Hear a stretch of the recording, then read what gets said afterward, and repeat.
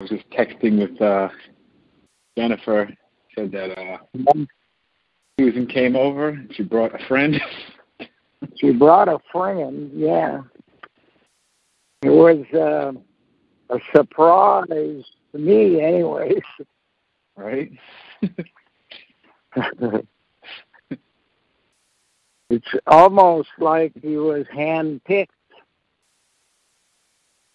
Yeah, I was reading what Jen was saying. I was like, what? It's like, Yeah. Could have picked a more perfect guy. Yeah. She hasn't answered Jennifer's question on what his name was or is. So I don't know yet. I thought he had given me his card, but when I went and looked at it, it's her card he gave me. So is he more like her kind of security because she's walking on these random places, or is that what it's supposed to appear? Yeah. I suspect, I'm not 100% sure, but about an hour and a half earlier, a white car drove, I think it was a station wagon, drove by very slowly and went and turned in the driveway next door to the south of us here, and hid behind a tree, trying to look over and seeing what she could see out in the field. And I was, I think, making breakfast or something to that effect. So she, if that was her, decided not to come without some security beyond herself, and went to Kempville because she drove north when she came out of the driveway, and left a message shortly thereafter that they'd be here by within an hour or so, I think it was. She said they'd put it around 10 o'clock. Right. So she arrived. He was driving a maroon car, and they both came out. And I came from the field to see the car just inside the driveway. They wanted to talk to me, and I said, no, first of all, you got to have a look at the condition of the house before we discuss anything. And she said, I don't want to go in the house. I said, I'm not asking you to go in the house. I'm asking you to look at the outside of the house and see how water affects foundations and water affects basements. So I walked him over to the house, and of course all the stairs to the basement outside are broken. Stairs have fallen over. And I said, if you look at the window that's on the side here, you'll see approximately how high the water comes. And of course, without a sump pump functioning, because there's no hydro, it also fills to the same level inside the basement, which would in fact put it somewhere around waist high. And because this window is in the stairwell leading downstairs. And then we went to where their car was parked, and I have some chairs there and sat. And she basically said that the one thing they could do is save me money on transport. And I said, that's handy, because eventually cost me $50 each way, $100 to go to town. Right. So she said with us, it would be only one payment of $25. And you would call a day or two ahead of time, so much for emergencies, and book an appointment, and someone would come and pick you up and take you to do whatever you needed to do, groceries or banking or post office or whatever, and then bring you back home. You give them $25. You know, so I said, well, that sounds reasonable.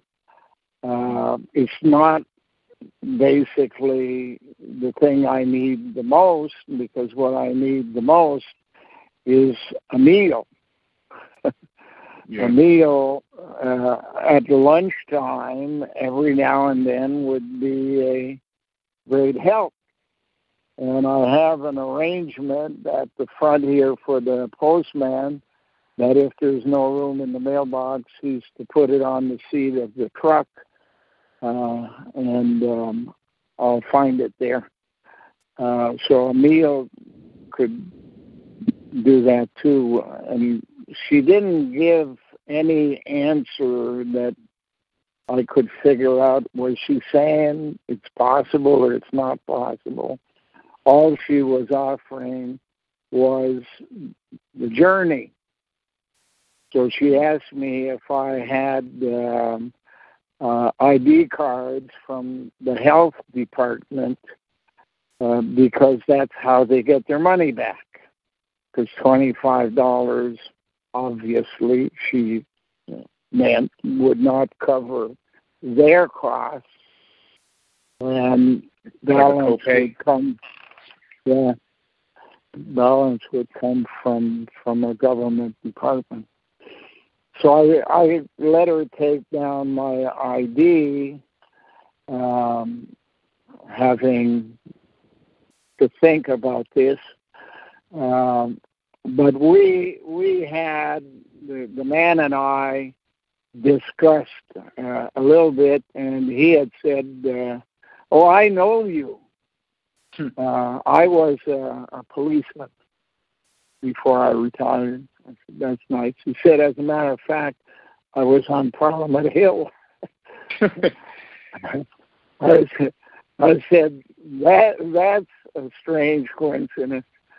And he said, by the way, on the way here, I was talking to Sue about Lynn Coulter.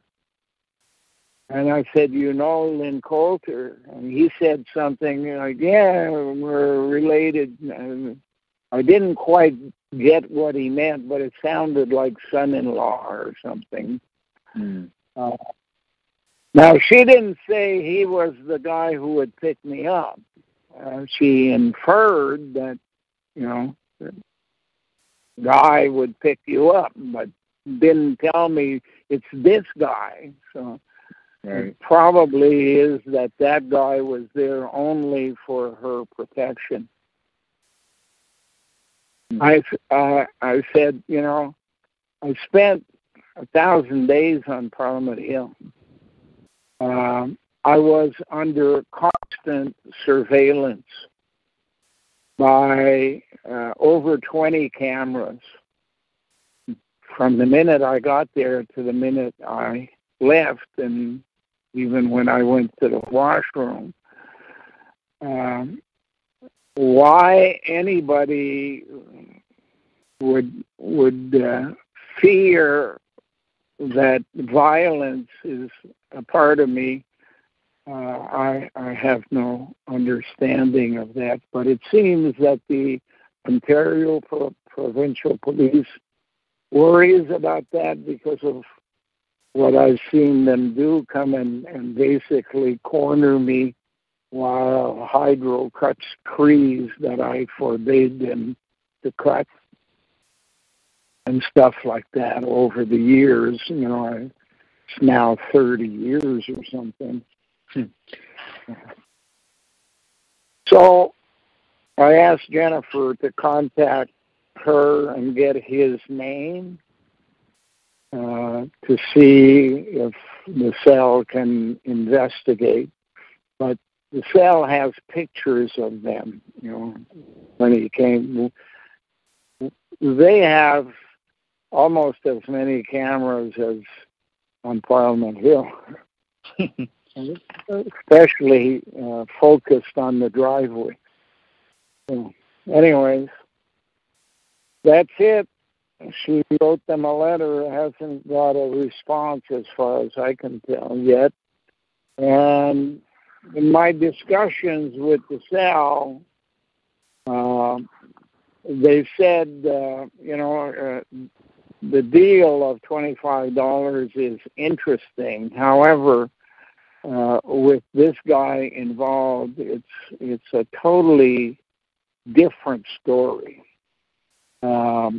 Until we know exactly who he is and how he's viewed, you got to remember that if he came to pick you up, what guarantees do you have that he doesn't drive you to a police station and a couple of armed policemen come out and drag you and put you into a cell and then send you to critically insane asylum or some damn thing? So I said, well, that's worth consideration. To me, it's not the end all. It's only a possibility, and it depends on a further investigation of who that guy really is and whether or not human beings can trust ex-policemen working for an agency that is funded by charity. It's also interesting too. I'm saying it's interesting too that after she knew I gave your information, and then her arrival got delayed by a week or two or whatever it took. It wasn't like she had to rearrange her time because maybe she had to either find this guy or it was either a coincidence, right? Or the conversation was very interesting on the ride back with them. Right? Yeah. Well, I tell you, her I wouldn't trust. She, just as they left, she got between him and me as he was going towards the driver's door and she was going towards the passenger's door. And she said, and I'd like to remind you that if you do get rides, you shouldn't be discussing the circumstances that got you here or asking the person about their circumstances. This is just a ride to town, do your stuff, come back, pay the 25, and that's it. So when somebody tells me that a charitable organization supposedly support and home care doesn't want to go into a home that has been damaged, doesn't want you to discuss why you're living outdoors, doesn't want anything to do with the real problem, is funded by United Appeal, which is basically an organization that collects money off people's paychecks in government and corporations and stuff like that. It all seems like in-house activity for them and not for the patient. It was as well, confirmed by the fact that 3 weeks in a row it was being put off till next Wednesday. It was almost an automatic saying, well, maybe next Wednesday. So home care? Excuse me? And what if she says she deals with seniors all the time, because that's her department. So if you think every senior is able to just get up and walk and meet you outside and sit on the porch or whatever, you're like, why doesn't she want to go inside? Yeah. Yeah. Supposed to assess the situation. She said, obviously, frailty is not your problem. And one of the things she said while she was here, I said, it's not because they didn't try.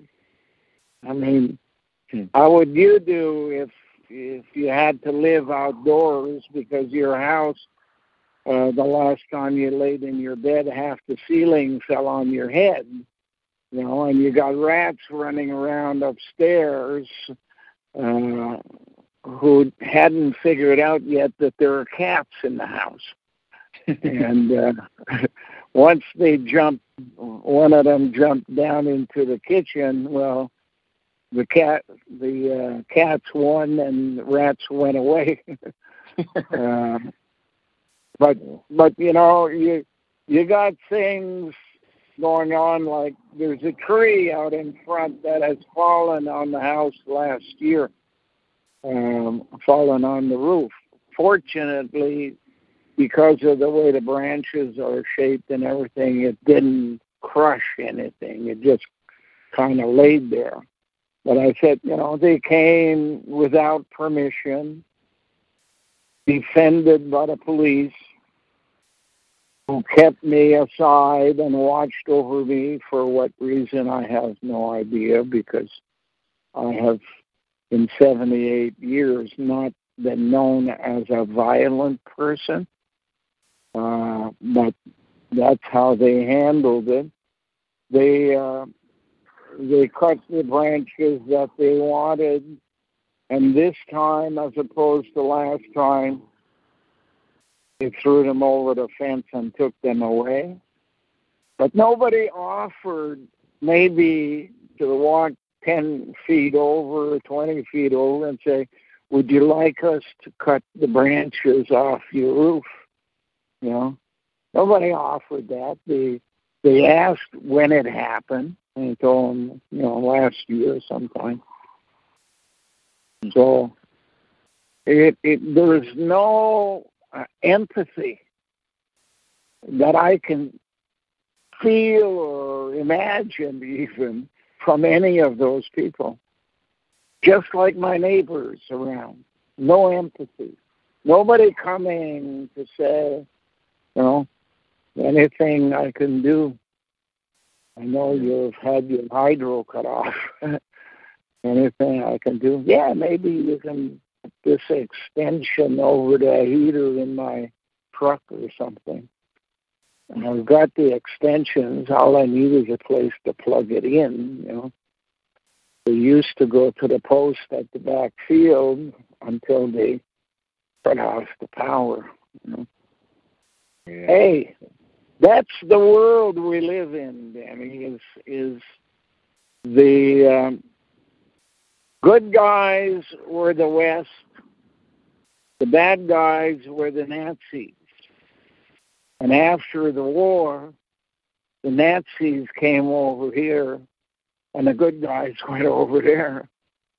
And from the mid-'70s onwards, police aren't police anymore. They don't care about people. They care about being in the media, having nice stories told about how nice they are by a nice media. It makes me feel it in my gut. That's what it makes me feel is how come a guy like you and Gerd and Army from Scotland and that type of thing, how can they come from Texas to Canada and sneak in, basically, in order to come and see for themselves the conditions. And how is it impossible for next-door neighbors to do the same thing? Noah's neighbor. When I asked the cell that same question, he said the story was written as a man from thousands of years ago who was warning his neighbors about a coming flood. Noah, which basically in the language it was originally written is one, no way in French. And no way will the neighbors help.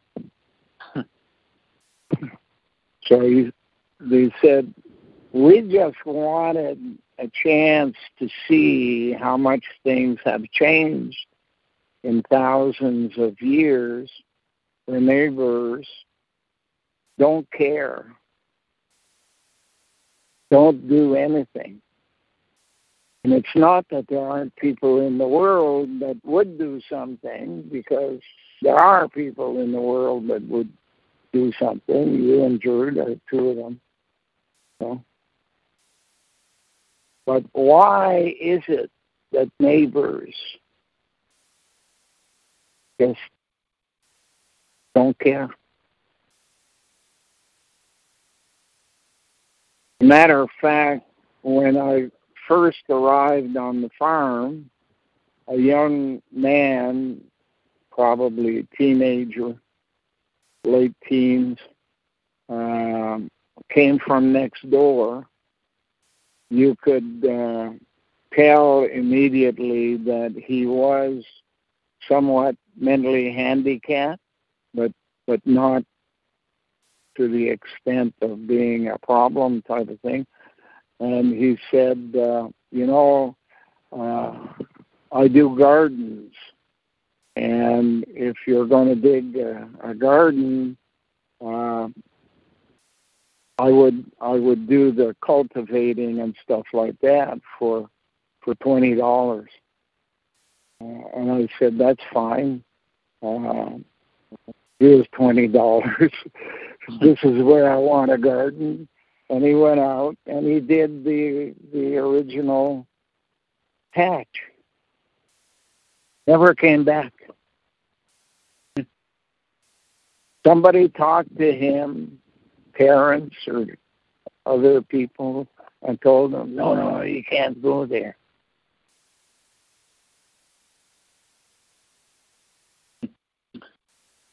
What is it about being a defendant of democracy that you can stand on Parliament Hill and teachers with school buses full of kids are coming to teach them about democracy on Parliament Hill, but they won't allow the kids to approach a protester, no matter how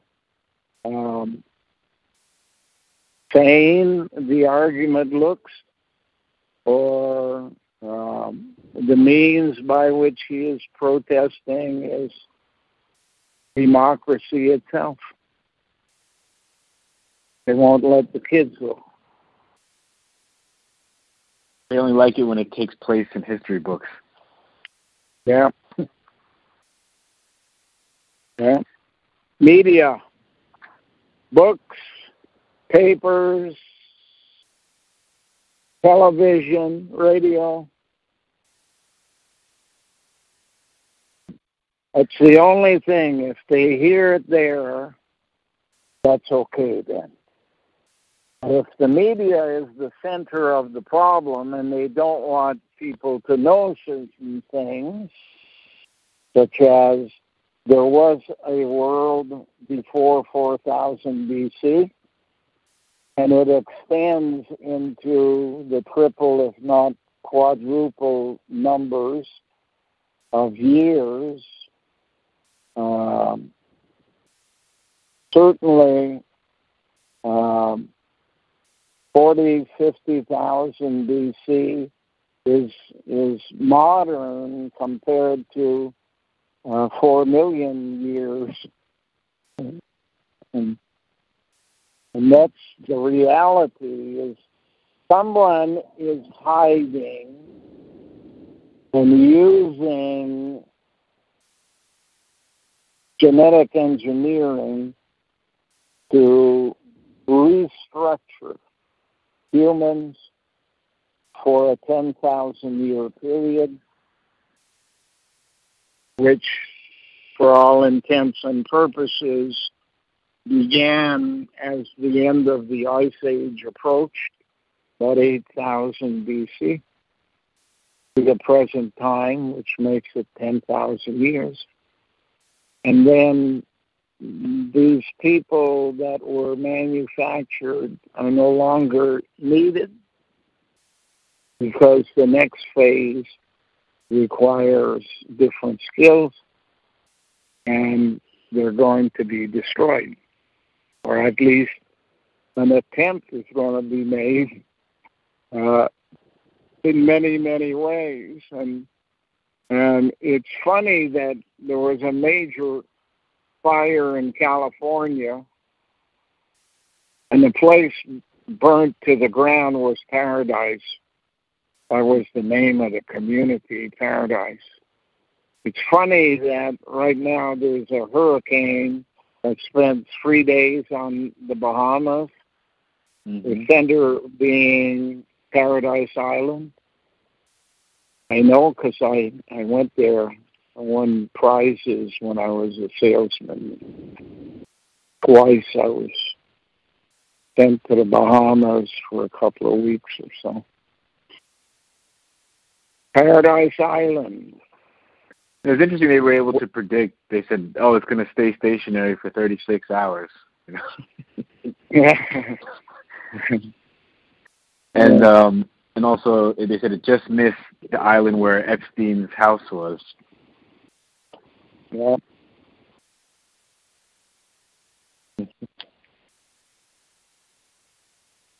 Anyways, that's the world we apparently live in, and the people that we are supposed to save and do what we can.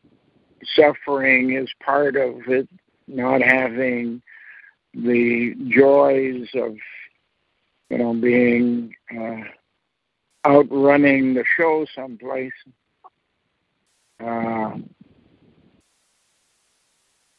While the cell cleanses paradise, which religion calls heaven, of all the nuns that are there, because they don't deserve or belong to be there, they only pretended to care while it was all about collecting money from women whose husbands died in war, collecting money from friends and neighbors who died of pestilence, famine, or disease, and taking their properties and joining a nunnery, and then real estate becoming the capital used to fool people, to bullshit their way into becoming the owners of Wall Street.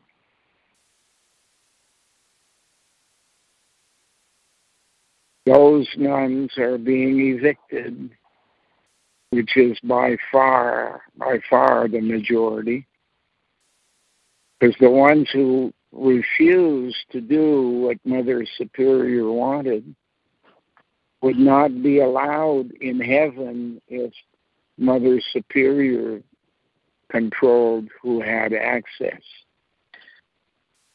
But question, so, or two questions. First one is, do they know about the cell other than listening to you mention them? Do they know, like, does the cell know if anyone knows that they're around? And the second question would be, so upon death in this world, it's not like how do they get into paradise? Like, there's not like a sifting ground there that creation does that recognizes that they shouldn't necessarily be there. Like, how do they begin to flood it with themselves? Well, it all began when a woman became the leader of a group of women whose name was linked to one, none, both ways. And that group of women and creation had a long-term discussion, if you will.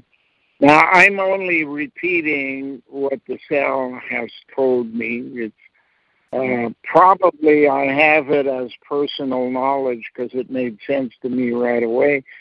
But you don't remember when you become a human being again, and having basically done that, according to them, 700 times. I don't remember it personally, but when told, it makes more sense. So this group of nuns said that creation could not grasp the difficulty, the poverty, the illness, the lack of knowledge that was available upon the earth because of its own know-everything type of position, and that they were in a better place as creation's intermediary. The word is satrap. That they in fact could do a better job, and after being hounded for what appears to be centuries, creation said, "Okay, I disagree, but I'll let you be in charge for a fixed period of time. I will not intervene." And that started the God project, that God being dog written backwards is basically the concept of loved by everybody, wags his tail and does what people hope it will do, while all the time is only doing it for the purpose of getting to a place of power through money and religion and politics. And over time, established that process. The cell either won't say or they don't know what's the end time of this process. What was the original deal? Were they given, 10,000 years or 100,000 years or 50,000 years? But the cell is of the opinion that whatever that time frame is, we're getting close to it. And creation prior to a space program, such as going to Mars and setting up structures on the moon and stuff like that, creation will have control. And to have control is to look at the population of the world and say, somebody messed with the genetic engineering. This is not what was intended to be. This is what a slave is intended to be. And there are different levels of slavery. The one we are taught about in school is the one that gets beaten up and whipped and not fed properly and kicked and all of that stuff. But they are not the people who make the difference in the world. Bureaucrats are. Bureaucrats do things with no one there to stop them. They have their representative at the Privy Council. It's like on Parliament Hill, the people of Canada are told that this is where politicians make decisions. Well, it's not true. What happens on Parliament Hill is that process begins by bringing forth ideas. And those ideas are debated but not voted on until a certain thing occurs. The cabinet goes across the street to a building that was called the Langevin Block when I was young. And at the Langevin Block, they meet the quote-unquote privy councillors. Now, you can take that to mean private councillors, but you can also take it to mean bathroom, toilet councillors, because they are all part of the deal. Hang on, I'm getting a call. Yeah. Yes, sir.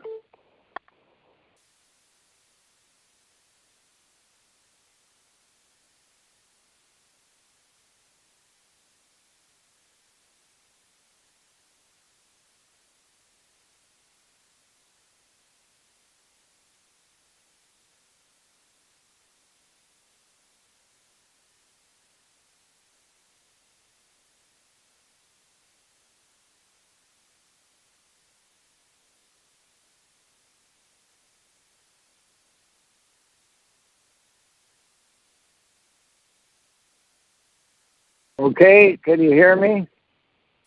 Yep, I hear you. Sorry about that, but that was my guy who was supposed to pick up cat food for me on Wednesday. Anyways, he can't make it today, so he said tomorrow. So that is basically the background.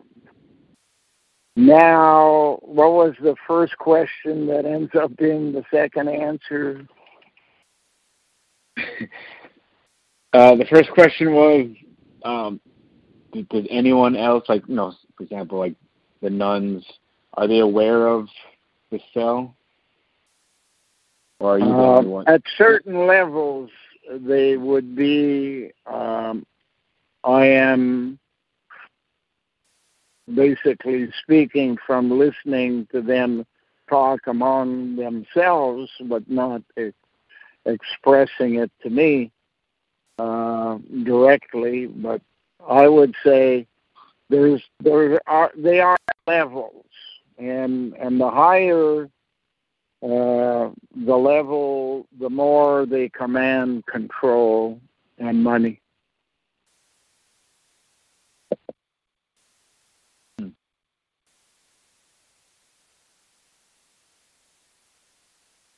Explain that a little bit. That's how it is, as far as I know. So they're aware that, like, there's the group, the cell that goes around, like, they can, like, how they know that the nuns are in paradise. Do the nuns here know that we know? Well, it's the same thing as the nuns. The cell has people who are investigators, and they are brought in, whether they're good at investigating or if they have some connection to what is being investigated.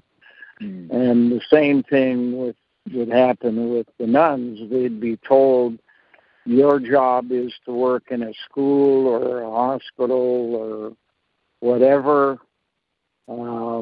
and you have two bosses, but only one you listen to.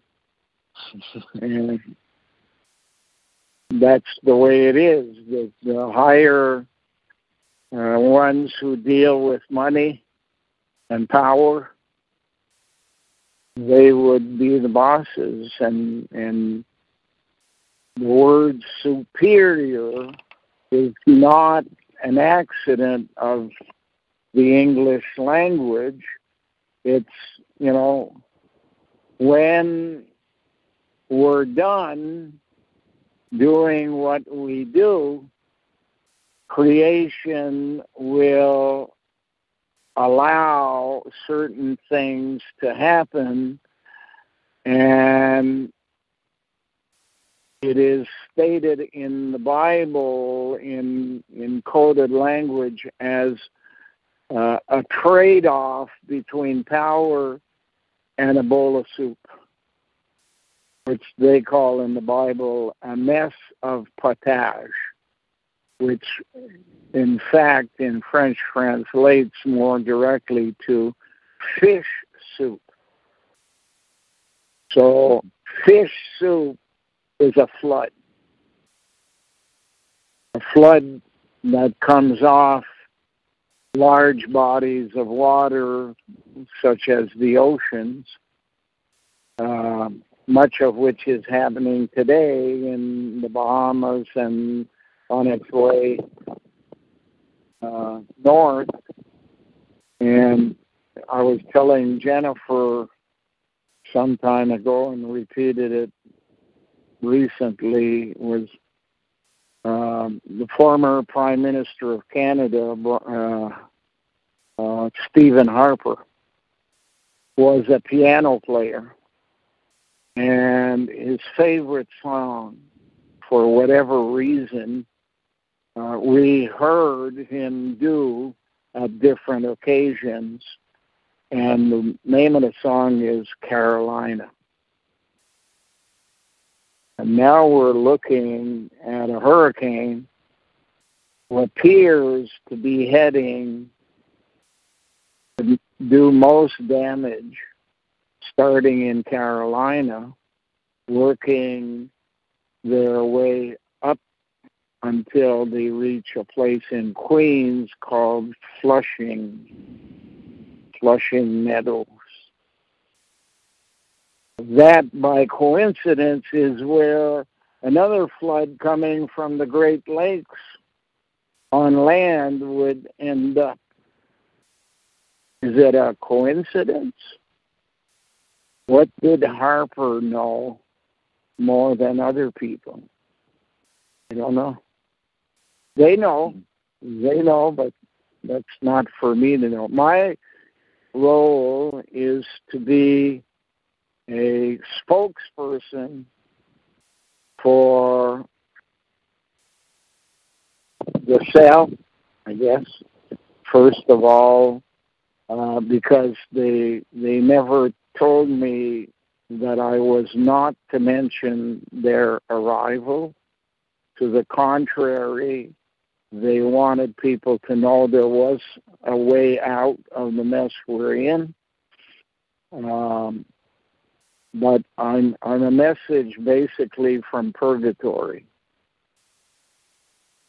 And purgatory stands basically in the middle between paradise and the Pacific Ocean cleansing station,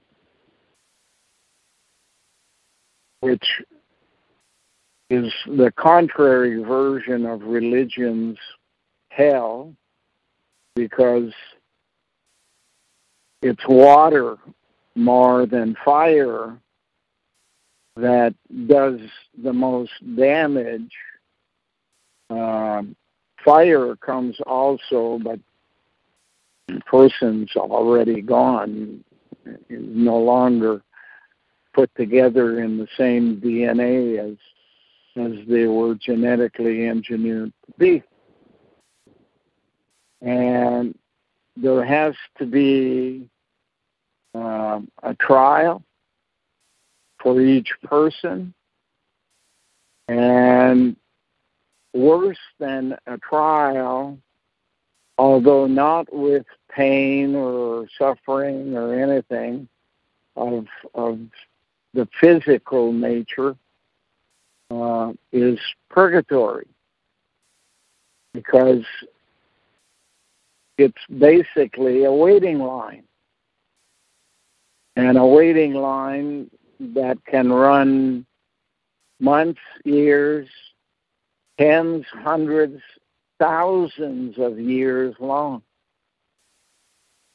And depending on how people who hurt seniors in whatever way they did it, determines where they stand in line. Such as we stand right now, a bunch of people in government has stolen so far approximately $900 a month for 3 months, $2,700. That alone, and I don't know anything else they've done, that alone buys them 2,700 years. Stand in line. Imagine you stand in line for a couple of hours at a theater, and you're basically wiped out by the time you get to the door. Imagine standing in line knowing you have 2,700 years to wait before your turn comes. You know, this is based upon just one basic philosophy, is that the people who lived the longest suffered the most. And no one has suffered more than the people who are alive today by the simple creation of labor as an accepted means of slavery. As I used to call it at the beginning, slaves who do their own shopping. Yep.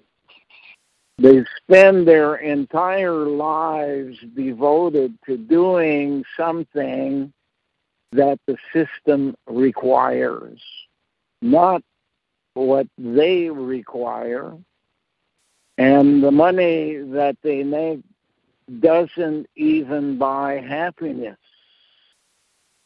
No matter how much they get, it doesn't buy happiness, which is what you're supposed to get when you go to paradise. And the nuns who had the only right to say, yeah, this one, yeah, that one, no, that one, no, that one, they were doing it for self-serving reasons. They were choosing the wrong people on purpose. Only the people that were helping them and should not be in paradise were being directed in that way.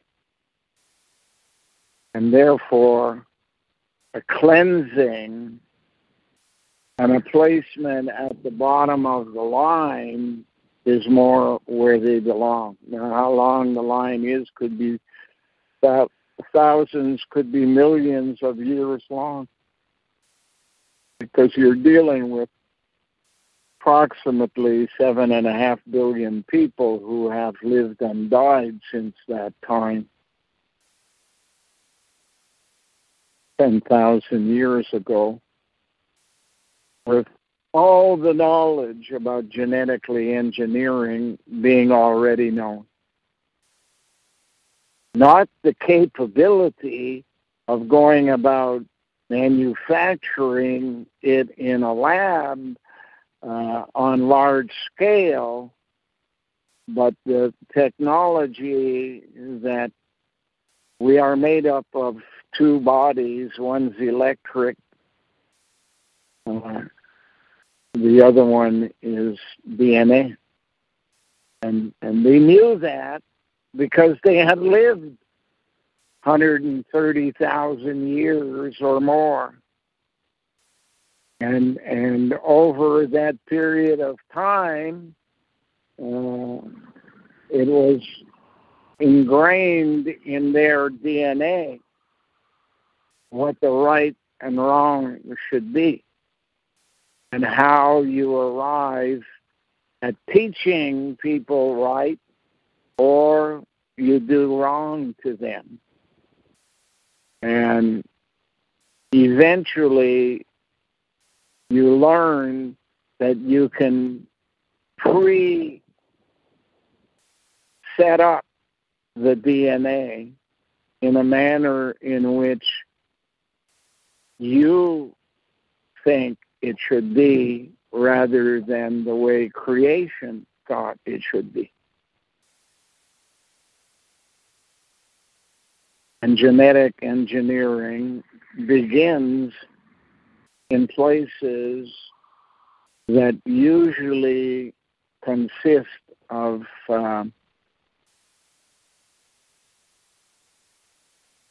manufactured babies based upon the DNA of old people who have demonstrated throughout their lives that they are miserable bastards. And the ones who have shown throughout their lives that they are good people who care about old people and children, they are not used for genetic engineering. They are used only in task orientation.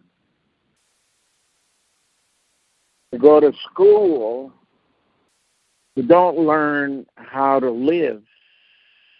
You learn how to do math. Math is the language of scientists.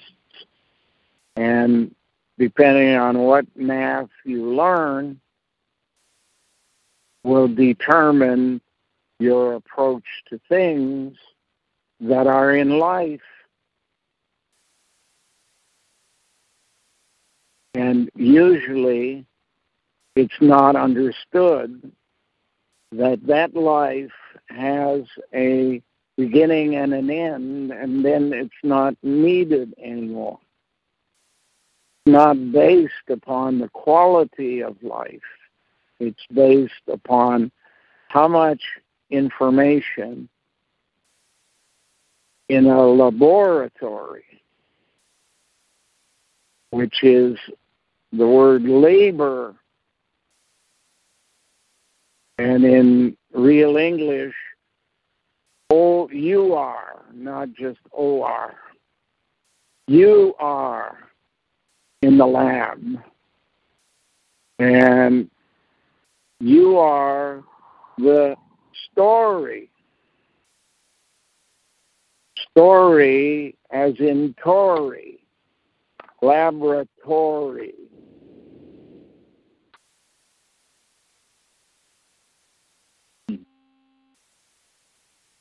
And I've been asked to repeat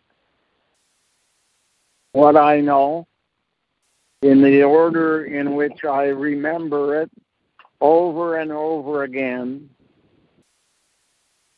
and would be assisted in that as I grow older and older and older by a woman whose approach to life is opposite to mine because of her background and how she was dealt with as a child, and basically all of her life, but is more knowledgeable about the context of the suffering done by elderly people in an asylum for the handicapped, mentally handicapped. It's about as bad as life gets in our context, but in their context, they don't know. They don't know that they are there.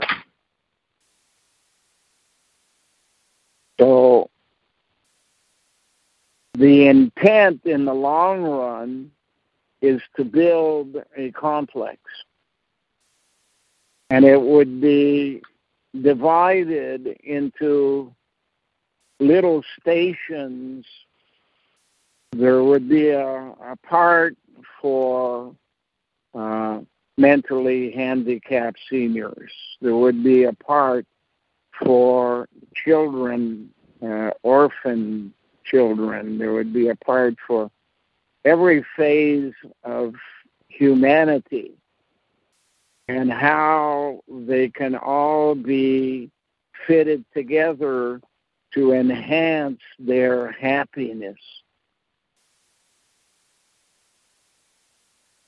But the system of bureaucrats, the rats who do the original investigation in a cave, outside of the ants who do it on a quantum level, just like our body has cells and particles and such, but it's the quantum part, the subdivision of the subdivision of the subdivision of the subdivision of different cells or particles in our body, because quantum means very small.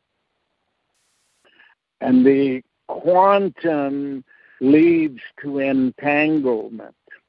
So you have quantum entanglement, which is a theory in physics that says you can be in two places at the same time.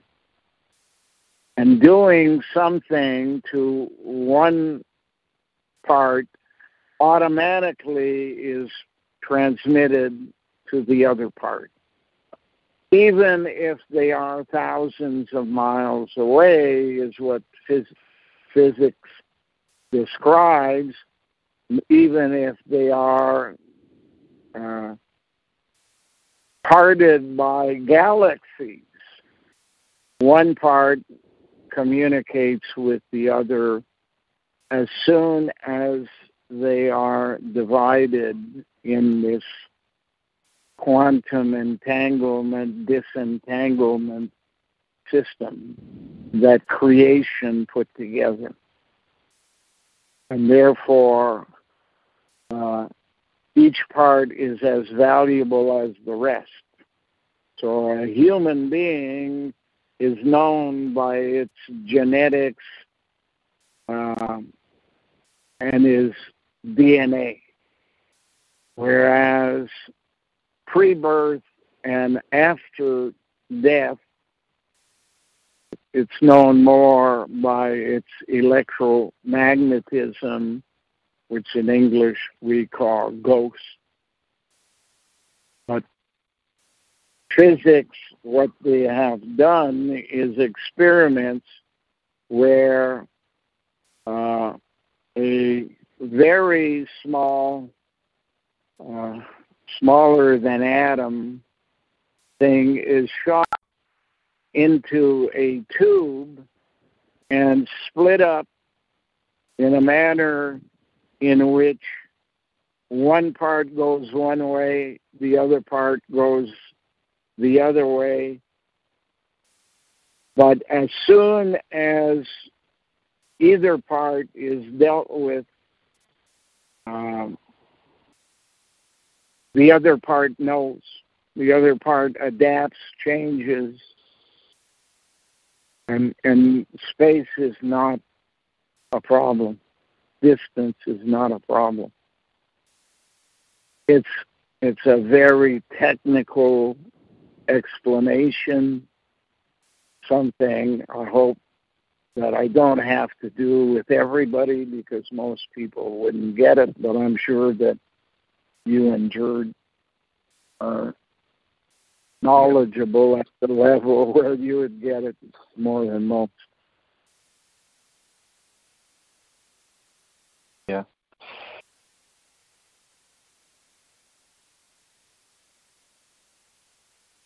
Yep. And the two pieces can be reunited down the road, you know. And that basically creates and recreates life. Not just human beings. Life. All life. Animals, vegetables, ants.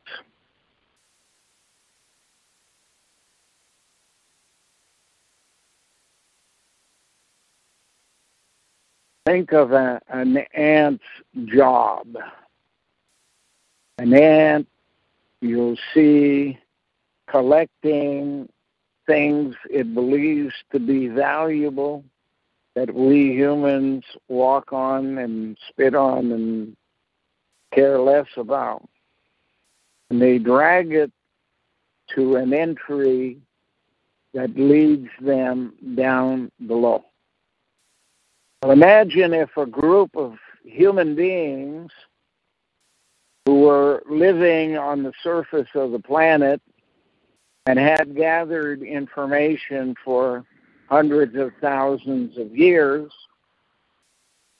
built themselves an underground living space that was at a certain distance between the plates of the earth above them, the mantle of the earth below them, and that allowed them to expand that place, arriving at a time when they say the conclusions of the evidence we have is that we should, in fact,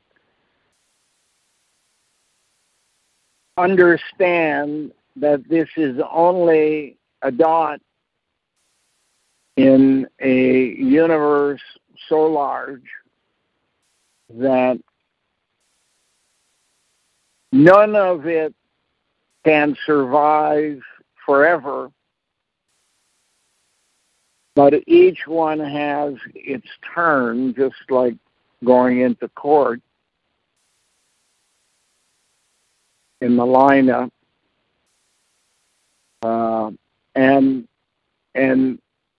unless we understand what we see and know by our own mental capacity and have recorded in ways different over the years, but arriving at a point where there is consensus that this is it, we come to the conclusion that we need to build a laboratory on the surface of the earth over a period of 10,000 years that would involve 15 billion of us who are only a few million, and then get rid of them once they have given us all the information they have gathered.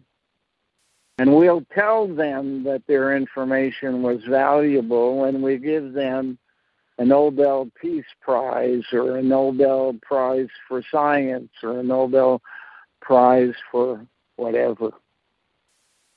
And we'll tell them that they're doing something right in the theater and in writing books and in stage shows and in newspapers and whatever. We'll give them prizes.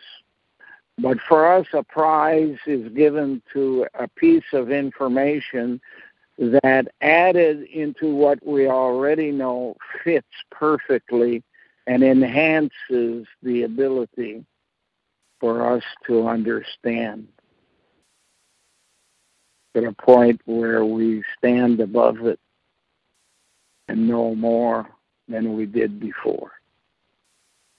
And what we'll do is we'll use the next ice age, starting in 24,000 BC.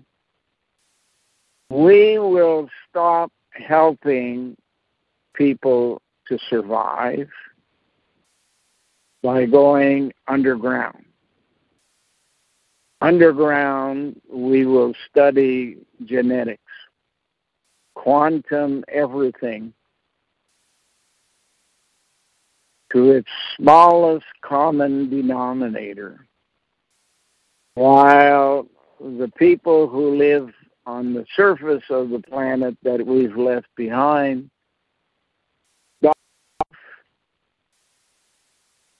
And when most of them are out of the way, we'll go back and destroy the evidence we left on the surface, except for a few hints.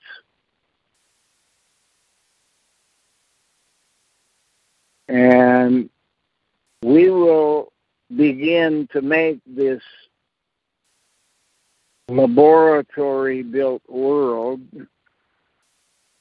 in period of time around 8,000 BC,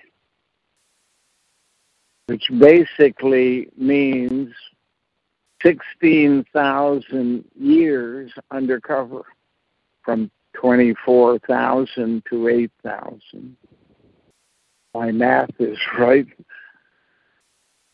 16,000 years undercover. But we'll never really come out from undercover.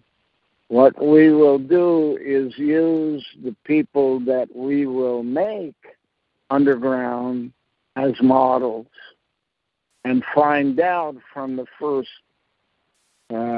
few thousand years, probably 4,000 years, how you make good guys and how you make bad guys. And we'll do it in a mountain in Africa, and then we'll move everything to the Himalayas across the way, and to make sure everybody understands they're different, they'll be brown instead of black. And the Himalayas will have another mountain that we'll call K2. The second mission. And from K2, we'll start releasing different individuals, and the ones who tend more to peace and love and stuff like that will go out the south of the mountain range of the Himalayas, while the ones who are more warlike soldiers will exit in the north. And we'll see what happens. And as with Noah's Ark, when the people didn't listen, we decided that we had not got the right recipe that we were attempting to get from this side of the experiment, the forward side of the experiment, and therefore we would kill them off, except for a few, like Noah and his family. It's all a story, but it's based upon what was done in the past. And you can see it on the big 8-0 printed in the Anglican Bible, how the lineup that was going down and extending outwards all of a sudden breaks and falls back in, and that's Noah's space on the original original Toronto, Ottawa, original. So all of that we will reassemble in a different way, changing the location of the DNA from one place to another, and then you see the line rebuilding back to the direction in which they wanted to go, and follows the path down to Abraham at about 2000 BC or so. And then it starts working towards the middle. And as usual, when you change directions, you don't have a plan of where you're going and you go too far. And then you turn around and you come back in the other direction, and the shape in which you're building without realizing is a number 8. So the big 8-0. And once you have reached the bottom and have it down pat the way you want it, then you come back in an opposite direction to the direction you took to get there. So you close in the letter 8 and you close in the O. However, when you get to a certain place, the line goes straight. No more genetic engineering. And that place, I suggest, would be between 1972 to 2062. 90 years. So that by the year 2020, people would find out about what went on and what is going on and what will happen when the floods come.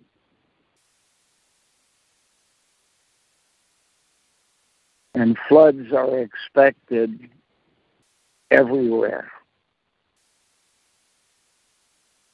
starting with paradise.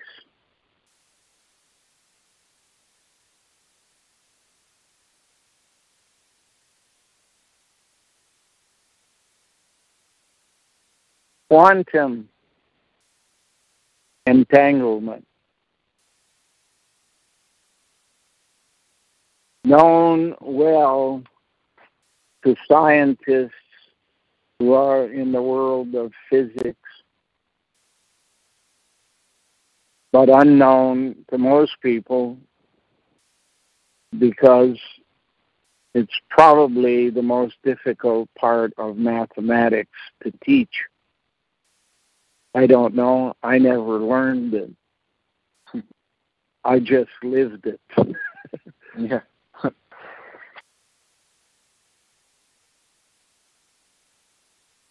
I'm not smart enough in the context of mathematics to know what physics can do, how quantum physics, dealing with the smallest of the smallest of the smallest, is different from dealing with what we know as natural cells and chromes and all of the things we know about, although small to us, atoms are not small to creation. And only quantum approaches that area. And only the physicists among physicists work on that level.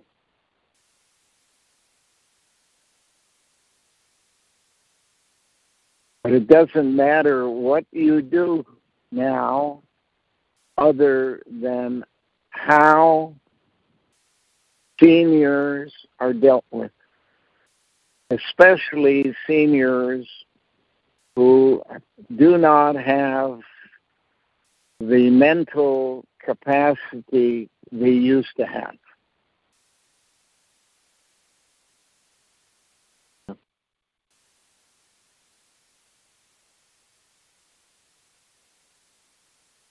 They are the stars of creation.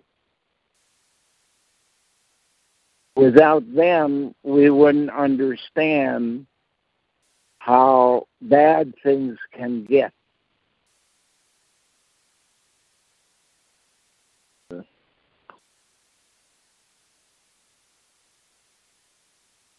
So be it. It is now 4:18, and I hope your recorder worked this time. Good. Okay. So be kind to the people you know. If they live long enough, they're all going to be old and senile like us. Yes, they have the wisdom. Yeah, and then you'll hope they were there for you. Yeah. Bye for now. All right, Glenn. Talk to you again. Okay, right.